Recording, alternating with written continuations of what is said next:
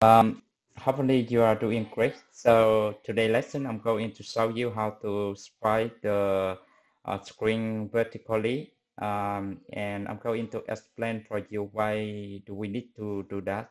So first of all, because in the video, maybe you can hear some noise, I'm recording the video after working hours, so family member coming home, and so that's we can have some background noise, but I don't think it affects much to the audio quality, so just ignore it.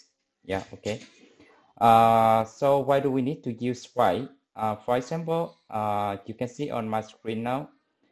For example, I click on the form here, and what I want to do that I want to click on the active button here. But by default, the active button is not in the viewport. So if you fail, so let me show you why it's failed first, and then you will see how can we fix it. Okay.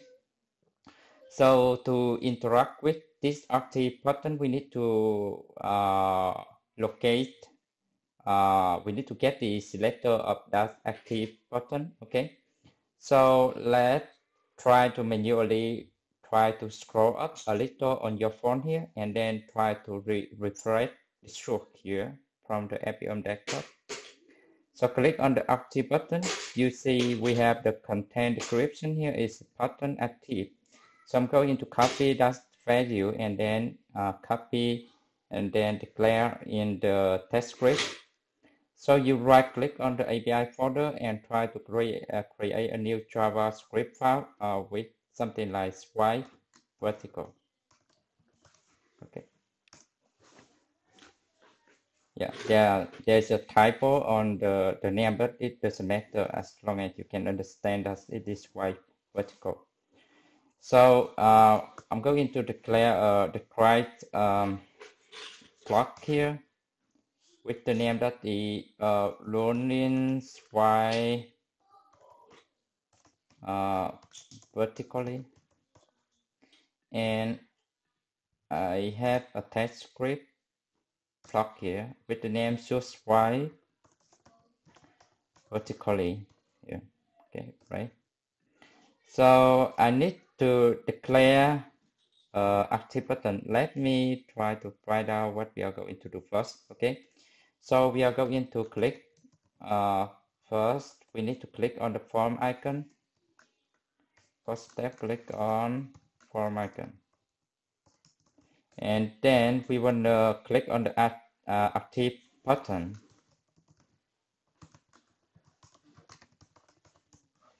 So to click on the active button, we need to declare the active button selector value here. So constant active button equal and the value.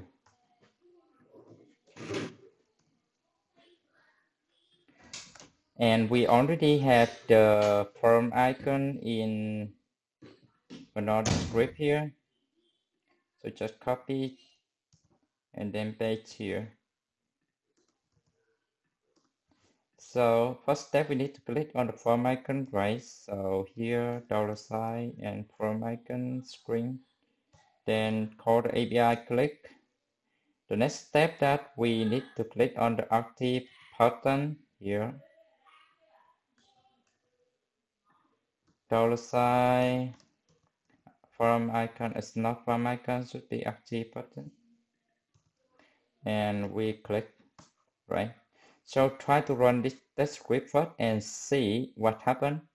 So you open the text configuration file and then try to replace with the new text script name. In this case, should be at the API folder, and then the name should be swipe vertical. Let me refactor the name easier. Swipe vertical here, right? Just copy it. Refactor here. And we already have the FBM server started when we are going to use the FBM desktop tool here. So we don't need to start the FBM server manually again. Just try to run the command npm test and the text configuration file here.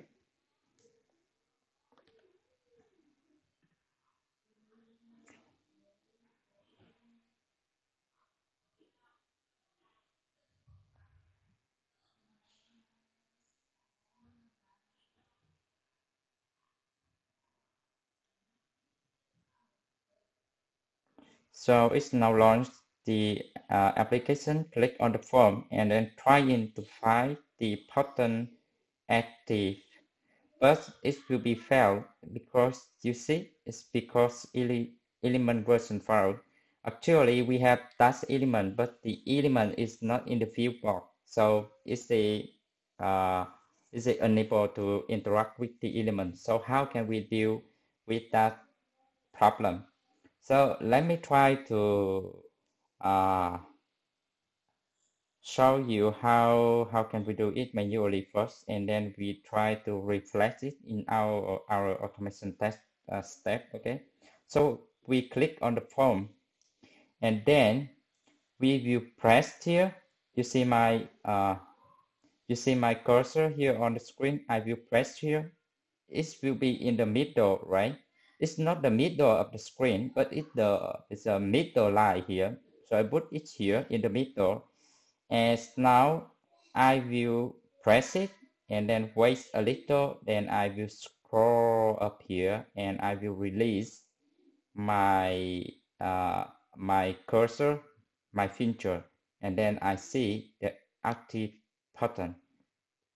So for in other cases, it may be more complex, but in this particular case, so we need to touch here around 90% of the screen height.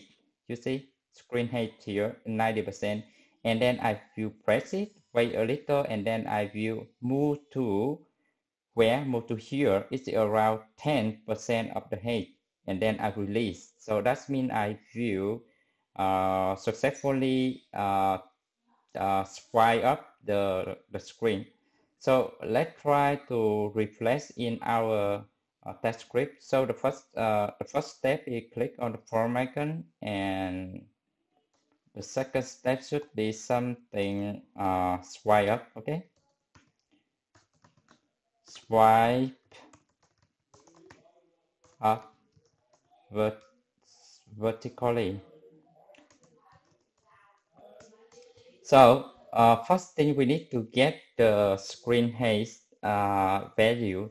So how to get it? I'm going to destruct the height property from driver.get window size here, and we will have a property with the name height here. We have width and height, but in this case, because we are going to swipe up, so we just need to get the height. And next thing, we need to choose an anchor. So what is an anchor? Anchor is where I need to put my finger on the screen.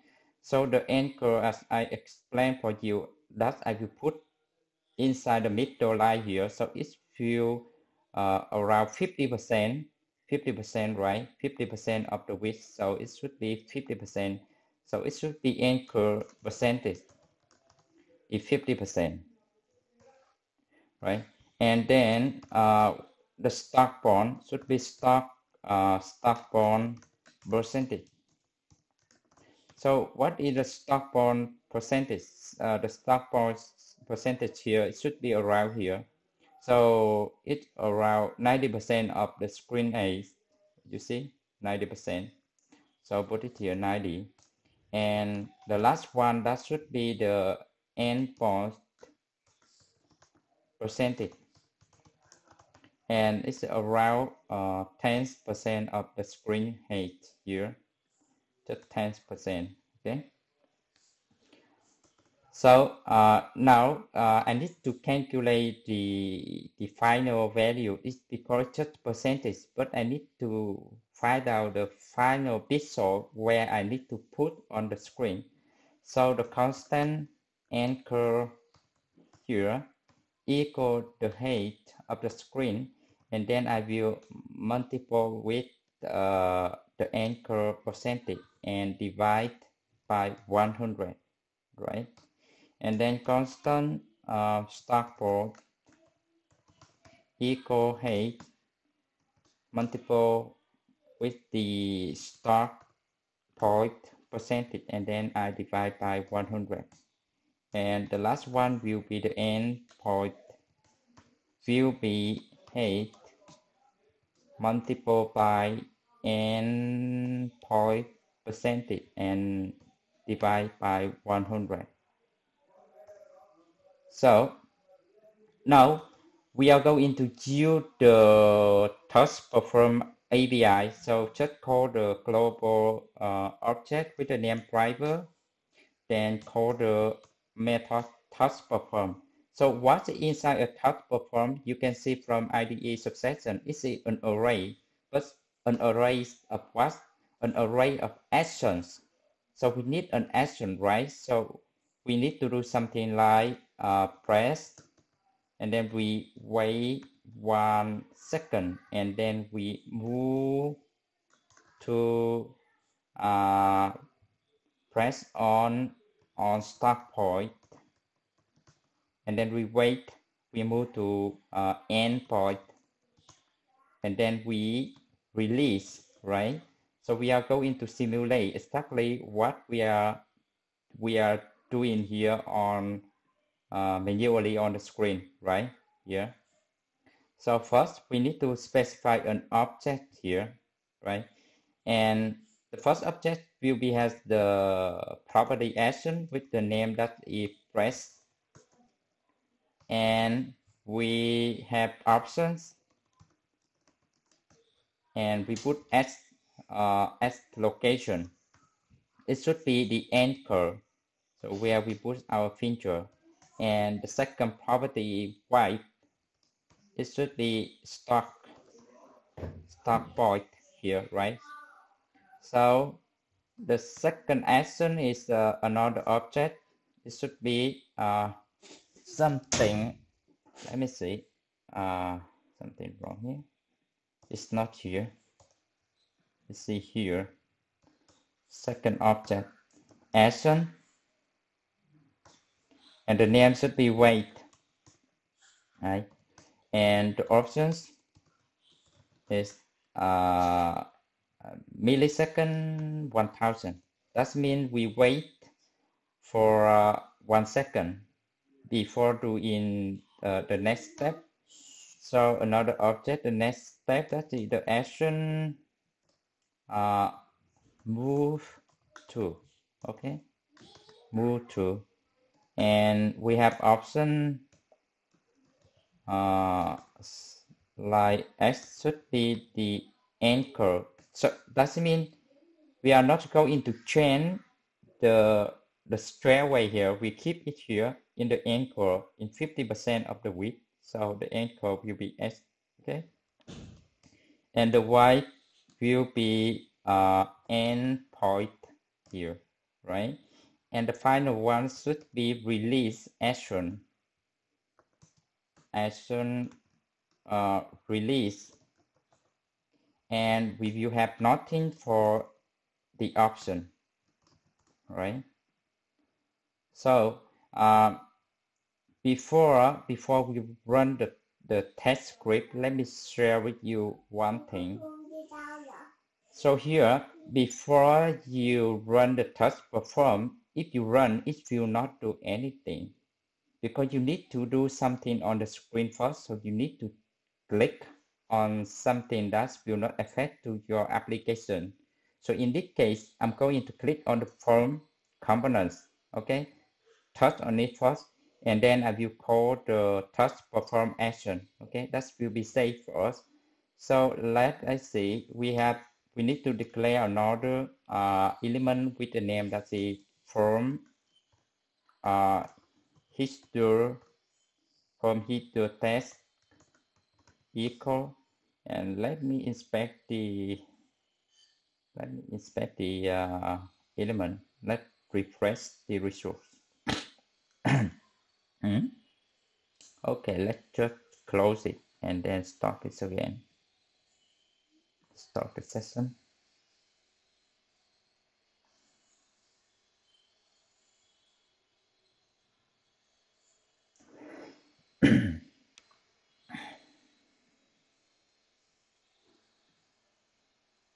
It's coming. So let's click on the form and then refresh the resource here. Here, let's inspect this form element. This form element, the form component is it has the content description. Let's say from screen. Let's copy that value. Then go back to our script. Put it here, right? And then before doing this, we need to touch on the screen. So touch on screen before doing touch action. If not, this will be failed. Okay, so we are going to call the form icon, not form icon, should be form header text, and then we click. That means we tap on the screen, and then we call the touch perform here. After that, we are going to click on the active button, right? So let's check the tag configuration file again. So we already have the script here. So let's trigger the up. Let's trigger the command here, npm test, and we specify the tag configuration file. Enter. Let's see.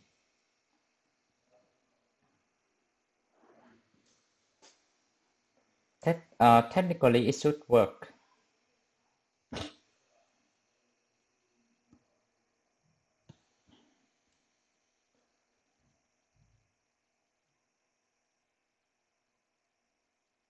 Yeah, it's worked.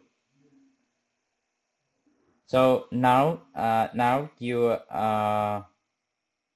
know how to swipe the screen vertically. Yeah, you see, vertically, that means you swipe something like that.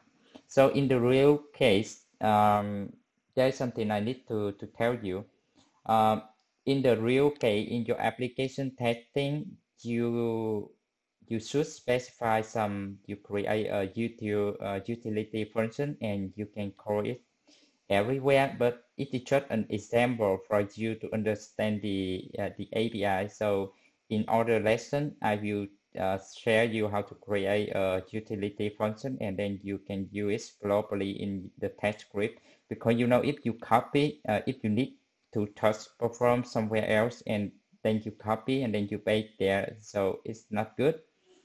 So in other lesson, I will tell you how to try to swipe horizontally. That means we will swipe something like this. So try to understand this lesson first, and then in the next lesson, it will be easier for you. So just keep learning, and bye for now.